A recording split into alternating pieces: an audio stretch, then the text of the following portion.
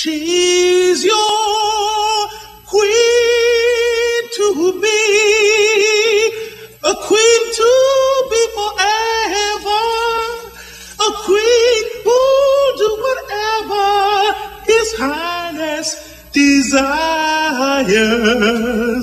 She's your queen to be,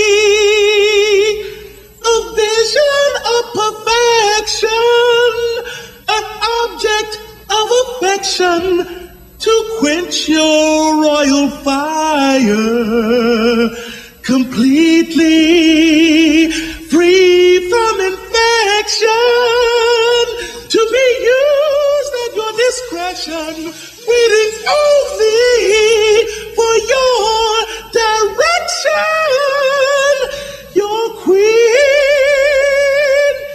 to be.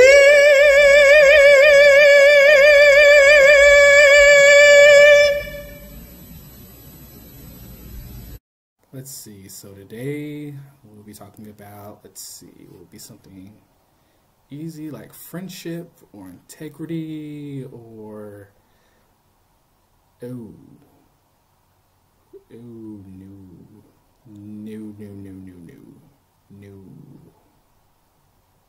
I was not prepared for this. Bianca.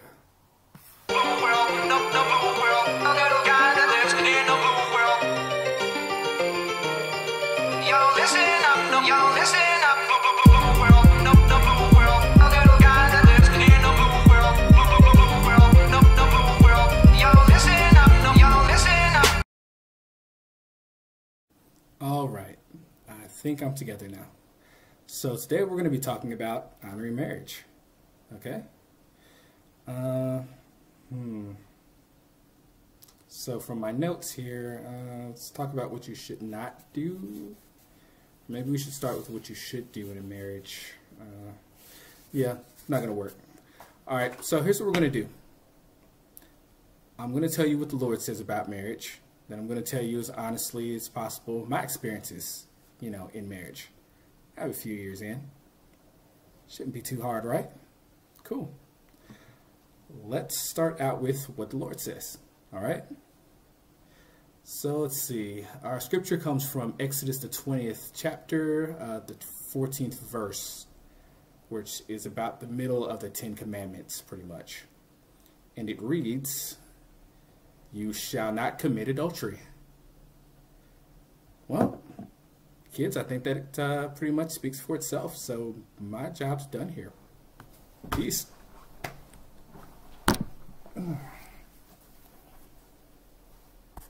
A few moments later. What you mean I gotta go back and explain more to the kids?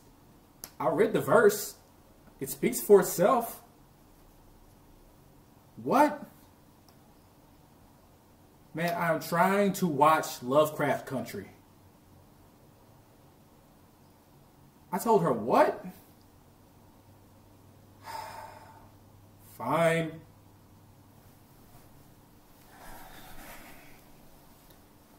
All right, I'm back. Apparently, I made an agreement with Bianca that I would actually do this lesson for you guys. Okay, since I'm going to do this, let's go all in. First, let's define, I guess, what a marriage is, right? So we as Christians believe that a marriage is between a man and a woman, right? But not only that, we believe that it's not just between two people. It's a marriage that's actually between three. So the husband, the wife, and God. And God considers the marriage to be a covenant. So first, let's define that for a second, right? The definition of covenant is really pretty easy. It just means an agreement, typically between two people. But since we're talking about the Bible, the covenant is agreement between humanity and God. And God's covenants aren't just an agreement, it's a promise. And God doesn't fail on any of his promises. In the case of the promise with Abraham, it was basically If you will be faithful to me and follow the things that I ask you, I will bless you. However, if you do not do the things that I ask you, well, I cannot promise you that you'll enjoy the circumstances. All right, so now that we've taken the time to talk about what a covenant is, let's talk about the design of the covenant. So God created marriage to be a direct reflection of Jesus Christ's love to the people of the church. So it's designed to be this wonderful relationship, right, between three people where one person takes the other, right, similar to the way Jesus takes us exactly as we are, right, and loves you throughout. So to help me do that, I figured, hey, why not actually, have a wonderful partner who loves me throughout, talking to us about it. So what would you say really, I guess, about like the beauty, and the design of marriage? I think the beauty of marriage, first and foremost, it's a ministry. The way you choose and the way God has designed you to love each other, forgive each other, it really represents his love for his people and for his church. Marriage can be fun, so don't allow the world to deter you from marriage because of what you may see in the movies and TV and on social media. It is fun. Also, God designed marriage because he doesn't want man to be alone. He wants you to have a lifetime partner. So just keep those things in mind as you think about marriage. But it's a very sacred relationship. It's definitely different probably from, I would say, dating or just a girlfriend, boyfriend.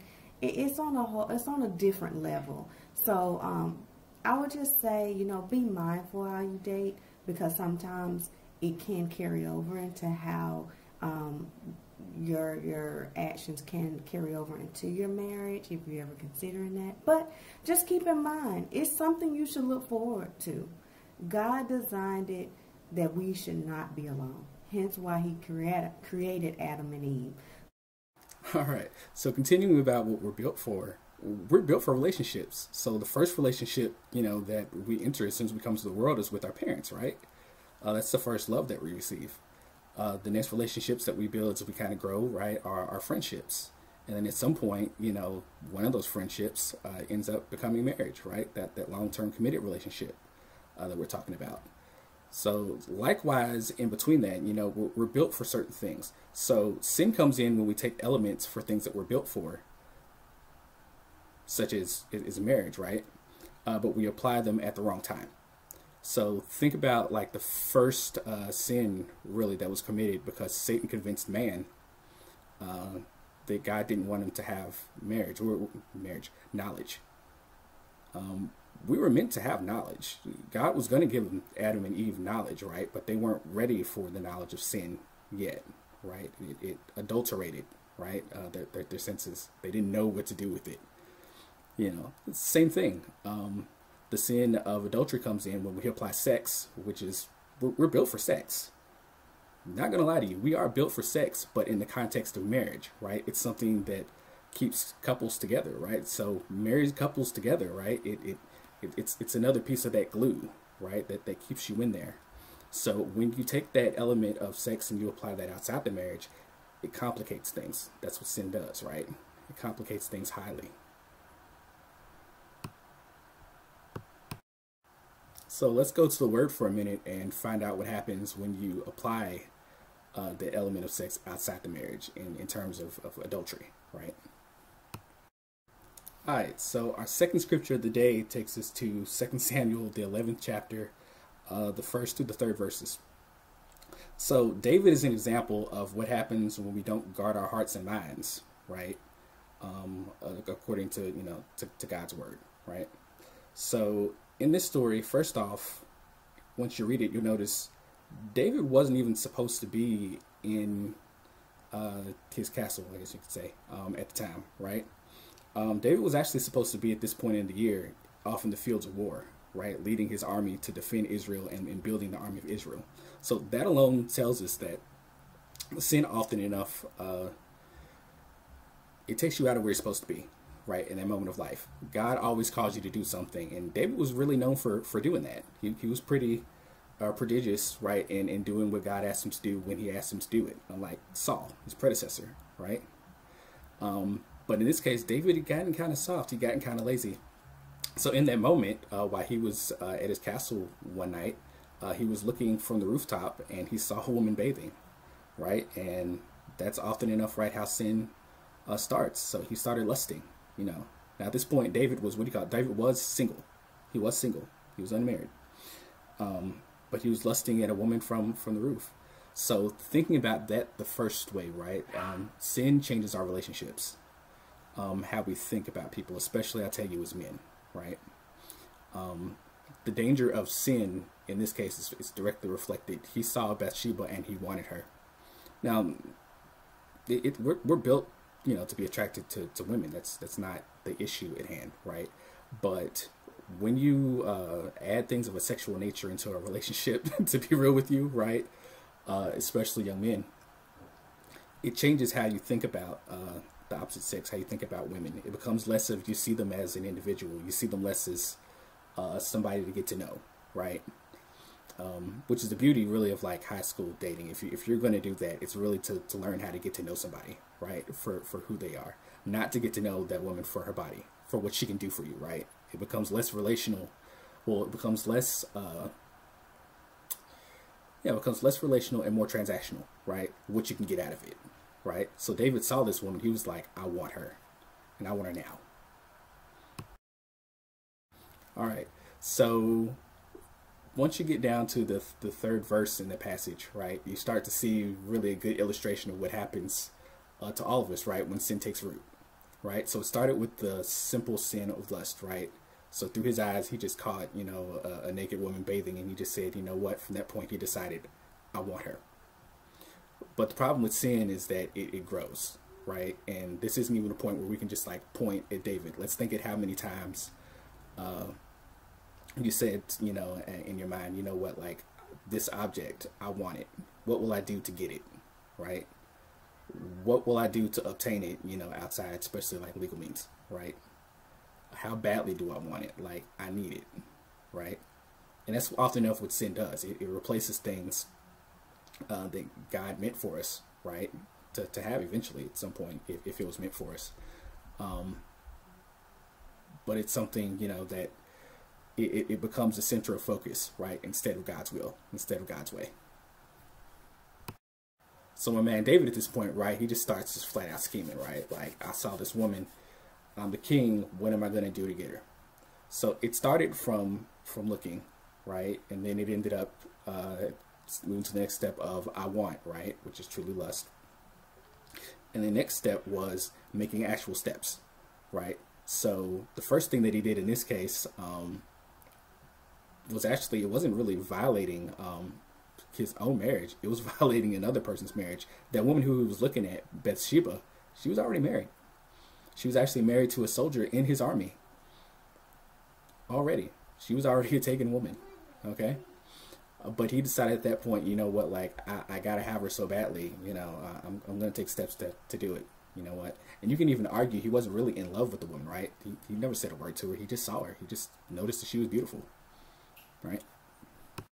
So from verse 3, he pretty much just flat out just used his kingly power. He asked who the woman was. He found out, so he had a chance not to pursue anything past that. After he found out that she was married, she found out who the husband was, and he basically just flat out said at this point, yo, bring her to me. And they slept together, you know. As a consequence of sleeping together, look, as tends to happen, right? Bathsheba got pregnant, right? I mean, that's a consequence of sex. It's what we're wired for. It's what you're built for. But that sin just blossomed like super quick, right? It went from sight to a man's idea to his commitment to that idea, right? To acting on it, to bringing sin into another person's marriage, right? So he didn't even honor. This wasn't even him dishonoring his own marriage at this point. This was him dishonoring another individual's marriage.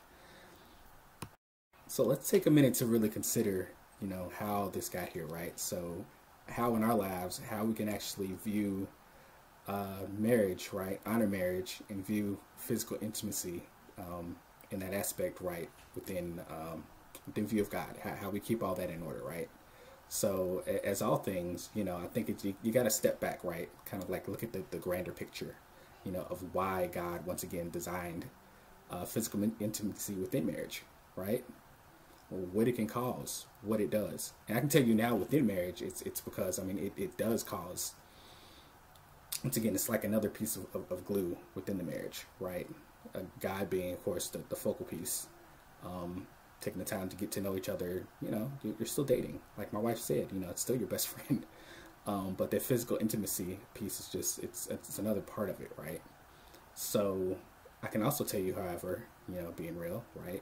Like I didn't enter into my, into my marriage as a virgin, right? I can tell you it complicates things, right? It's something that you don't want to bring into the marriage.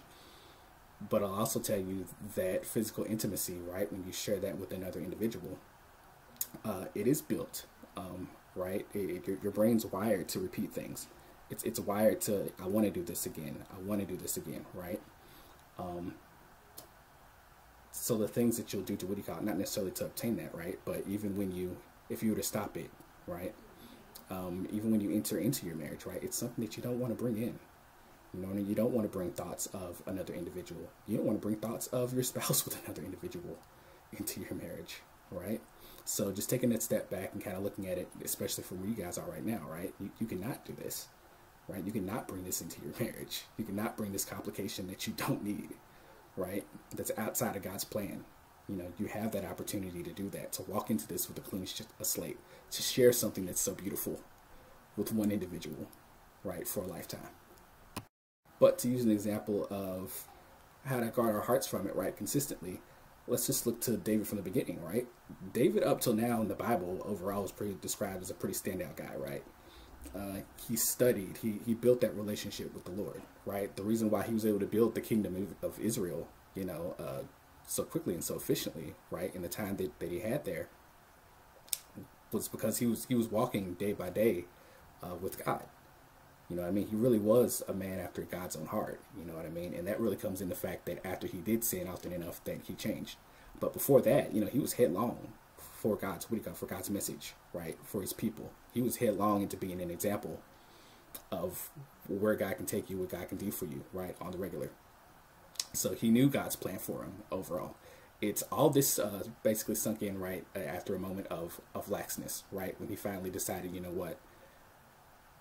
Let me just chill out here for a second. Let me just do me for a second. And just that quickly, right, how everything just down spiraled. So just keeping in mind, right, like David before all this, like keep your mind in your heart, right? Like just engage in the fire, you know, of the Spirit. You know what I mean? Keep reading your word daily. And I'm not saying just read it out of practice, like really read it, apply, find out what God wants for you to do in your life, right? And I do understand that as teens, you are pressured pressured into looking for things like physical intimacy. You are, once again, you're wired for it. You're hormonal. You're hormonal right now, right? Because your body's getting ready for something. It's getting ready ultimately for marriage. It's developing, it's maturing to do these things, right? It's just not ready in the context because you're not in that relationship yet, right? But you're pressured into doing so. You know what I mean? And yeah, I understand that you're pressured to do it, but keep focused where you are now. It's almost like a horse with blinders, right? Blinders on a horse on a racetrack, right? I'm from Kentucky. Keep the horse kind of guiding in a straight line, in a straight and narrow. And it's for a reason, right? Because it has a goal. There's an ultimate goal. But first and foremost, be honest with yourself. Be honest with yourself. I'm not saying lie to your body and say, hey, you know what? Like, I feel feelings towards another individual. I feel sexual feelings towards this individual. I'm not saying lie to yourself and say that you don't have them. You definitely have them, right? Nothing good ever comes from lies. I'm saying manage them, right? I'm saying, okay, you know what? Step back, right? Unlike David did in this case. David stepped forward. Step back when you look at it.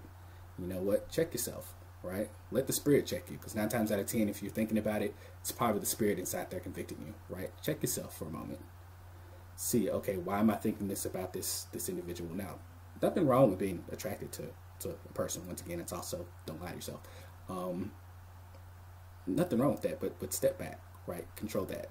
You know what I mean? You don't need to jump every individual, right? I mean, and you get nothing out of it, they get nothing out of it at the end of the day, right? So it's checking yourself, it's being honest, right? It's really asking yourself, am I really walking, you know, in God's stead, right? Am I walking in Jesus' stead? Am I doing what the Father would have me to do from day to day, you know? Because there's a piece of that covenant that we talked about, right? God will bless you. God wants to bless you if that's what you really want, you know, in time. God will likely bless you with with the spouse that loves you for who you are, for who he developed you to be. But you got to take the time to develop into who he wants you to be to find that spouse that he wants you to be with, right? I had to, you know, I was an awkward cat. You know, I still have my awkward moments, but I was an awkward cat before I met well, I'm still awkward once again. But when I met my wife, I was an awkward cat, but God developed her to a point where she had dated other individuals. And she was like, you know what? Like, I don't want what I'm used to. So she tried dating someone different. But God brought her to me. I didn't necessarily find her. God brought my wife to me. It was a blessing. And I'm glad to have her, and by extension, my child in my life. But I'm glad to have that lifelong friend within my life, you know. So honor that. You know what I mean? Honor that. Cherish that. Hold that. In Jewish culture, right? To honor something means to hold it solid, right? Like they imagine it like holding a rock or a piece of gold, right? And dishonor is the opposite. It's like walking through mist. Like, hold it. Honor that, you know? Cherish that relationship that you'll have. But for now, build yourself until you find that relationship, because a marriage is a relationship between two full people.